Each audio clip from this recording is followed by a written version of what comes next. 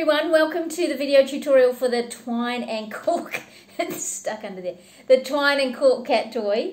Melba loves cork, so I made this toy for her, and it's a great toy, so I really wanted to share the pattern with you. So if you like this tutorial, please like, share and subscribe, and happy crocheting, catch you soon. Okay, for the Twine and Cork Cat Toy, you'll need some twine. I'm using this one here, which is a soft craft twine. You can get twine that's from a hardware store. It just may not be quite as soft as this, but, you know, that could also be fine. You'll need a crochet hook. I'm using a 4mm. You'll need a darning needle. You'll need an eyelet screw. I'm using this one here. This is approximately 1 centimetre across. If you've got one that's a different size, then that's also fine. Just make sure that the hook that you use can fit through the eye on the screw. You'll need a cork. I recommend using natural cork. You'll need scissors. And you may or may not need a tape measure. So the length of this toy is fully customizable. I'm going to show you the length that I make it, but you can make it as long as you want. And you may or may not need a tape measure to measure that length. Okay, so to make this Twine and Cork Cat Toy, you'll need to know how to slip knot onto your hook, how to create a chain, how to single crochet, and then all it's going to take after that is just to attach your screw to your cork. And it's pretty much that simple. Oh, the last thing you'll need to know is just how to weave in your one end. And it's a very simple, beginner-friendly project, so let's get started. Okay, to get started, slip knot onto your hook.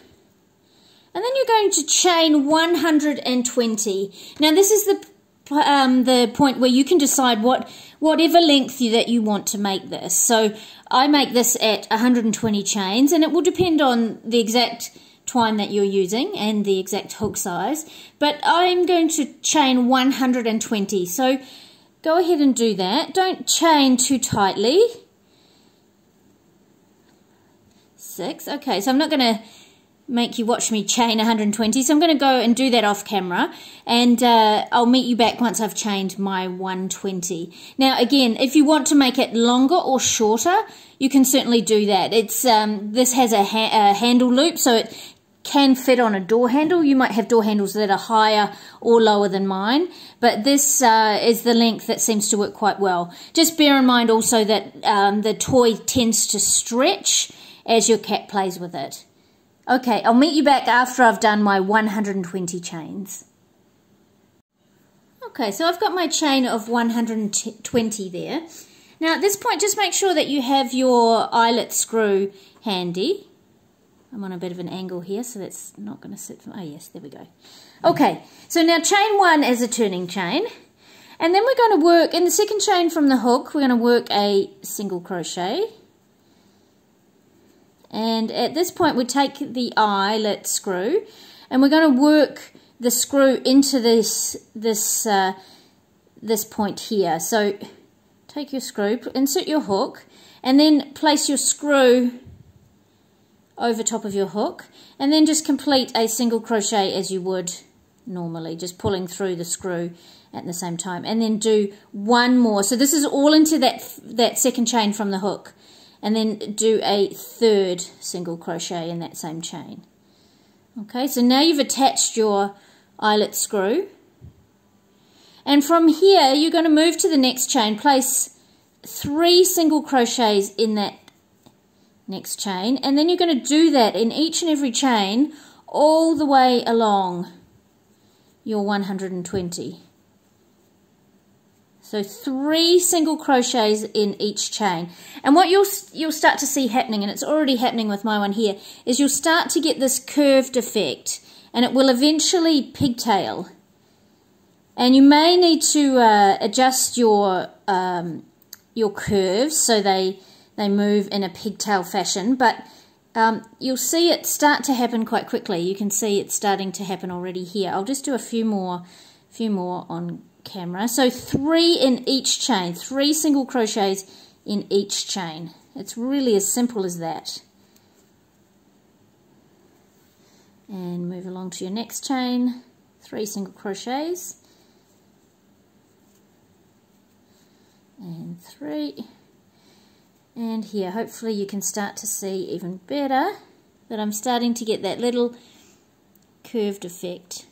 Let's just push that screw down. I'm starting to get that little pigtail effect here. See, eventually you will have to probably work your pigtail in the right direction. But that's it. So keep working along, and I'll join you when I've done a little bit more, and I'll show you more fully the pigtail. But keep on going, 3 single crochets in each chain, and I'll meet you soon. Okay, so I've done about half of my pigtail there. You can see that what will tend to naturally happen is some of the curves will be in the wrong way and others the right way. So you'll just have to go through and turn those the right way. But you know, you can, I'm only halfway through, but you're probably best just to leave it till the end and just do them all together, and then you end up with this pigtail. So keep going. I've still got about half to go of my chain, so I'll meet you when we're back at the end of the chain. Okay, so I'm just finishing off my last chain here. Got 1 chain just to insert 3 single crochets, 2 and the 3rd. Okay, so just go through and make sure that your curves are all in the right way.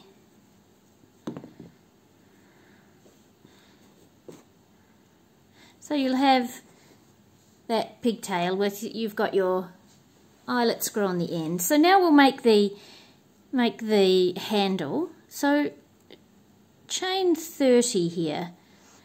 2, 3,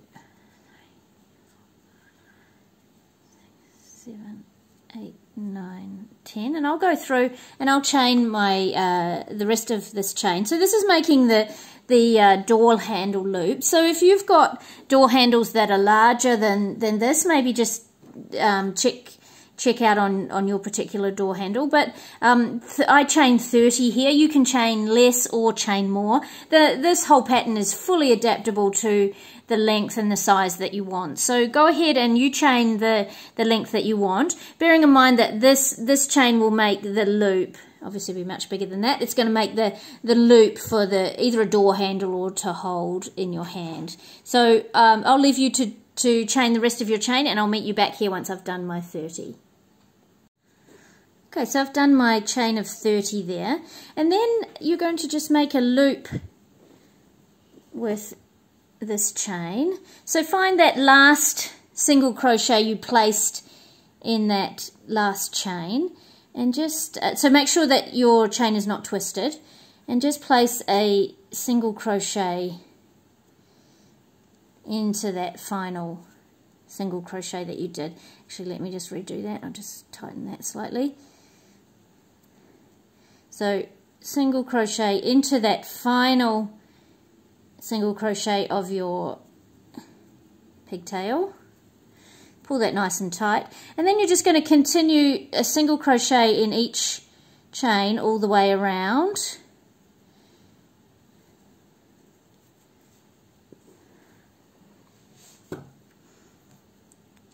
So single crocheting in each chain. Now this, actually let me just go back. What I'll do here, because I like to work in my tails, I'm going to start to work in my tail. You can sew that in at the end, but I like to, or weave that in at the end. I like to work in tails wherever I can, because I'm not a big fan of weaving in tail ends. So I'm going to work that in as I go. So you can do either, whatever suits you. And just as if you're working it in as you crochet, just make sure that you're pulling it nice and tight. Okay? So what that'll help do too is just keep this area where the join is between the handle loop and the pigtail. It'll just help to keep that nice and secure around that join area. So just make sure that you keep a little bit of tension on that tail end. And then keep on working around until you've worked in enough of your tail end to make it nice and secure. And like I said, I'll pull on it again and just make sure I've got that nice and tight. I'll go a little bit further.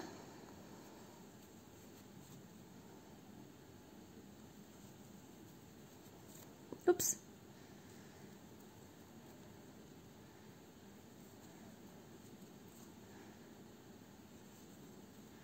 Okay, and then once you feel like you've got enough of your tail end worked in, you'll snip off any excess. I'll just go just a little bit further. I just like to make sure that's nice and secure on this, because yeah, like I said before, you want to keep that area, that join area, nice and secure. And then just keep working around. So once you've worked in your tail, snip off that excess, and then just keep working around until you get back to the join area. Okay, so I'm back round at the join, and then you're going to go around one more time into each of the single crochets. Okay, just to make that a nice secure handle. So now once you've passed that join area, just keep working around once again all the way around in one single crochet in each of your single crochets until you get back to the join. Okay, so I'm back round, I've gone round my single crochet again. I've just got these last few to finish off. So all these single crochet around the door handle loop. So just make sure you overlap that little area by 1 or 2 single crochets. It doesn't matter how many. And then yarn over, pull through, and pull through enough to weave in. Snip off your tail. Okay, and then what you're going to do is eventually you're going to turn, just pull that pigtail through so it's the right way. And then you will take your darning needle and weave in this one tail end. I love a project that only has one tail end. So you'll weave it into the back side of the handle. So weave it in. So just you can go backwards and forwards a few times. Just weave it into the back here.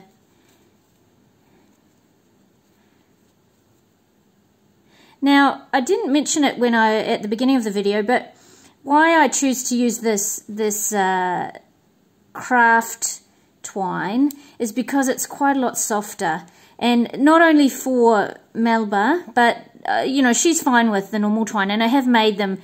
Made a few of them with hardware store twine, but it's just your hands get kind of sore using the rough twine. So I like to use this soft craft twine, and the twine's great because whatever you use, whether it's the soft or the harsher twine, the rough twine, it's great because it's excellent for claws. It'll help to help with sharpening claws and keeping claws healthy and that sort of thing. So it's great material to use. Okay, and then so I'm just weaving that underneath. I think I'll just go back just to secure it a little bit on this one. So work back through. I'll just go back a couple of times. And so like I said, this project's fully customizable as far as size goes, the size of the handle, the length of the toy. So heaps of leeway in how you make this. And this is just the twine version. You can I'll eventually post some videos making it with other materials. You could use paracord, macrame cord, you could use any scrap yarn that you've got. They won't be quite, apart from the paracord, but this is really resilient, and like I said, it's great for claws, this twine. Okay, now all that's left is just to attach your cork onto the end of your screw, and that's as simple as screwing it on. So you just screw that on into the center of your cork and screw it right down to the end so it's nice and tight. And there you have it, your Twine and Cork cat toy. And if your cat is anything like Melba, she will love, or he or she will love these. Melba is just mad about this toy. She loves corks and she just adores this toy. So I've made so many for her in lots of various different forms, and she just adores them. So there's another one for Miss Melba. So we would love to see your photos or videos of your cat playing with his or her Twine and Cork cat toy. So please send those along. You can email us at catventurous.community@gmail.com. You can also tag us on social media at catventurous.crochet, or you can also tag Melba at adventurepussmelba. So if you enjoyed this tutorial, please like, share and subscribe, and let us know in the comments below what you think, and hope you enjoyed it. Take care. Bye. Hi everyone, welcome to the video tutorial for the Twine and Cork cat toy. Let's see if we can get Melba to play on cue. No. Go on, Melba. Come on. Come on. Come on, Melba. Hi everyone, welcome to this video tutorial for the Twine and Cork cat toy. I'm trying to entice Melba to come and video with me, but she's not having it. She knows that it's a trick. She knows there's a camera there. Come on, Melba. Come on. Come on.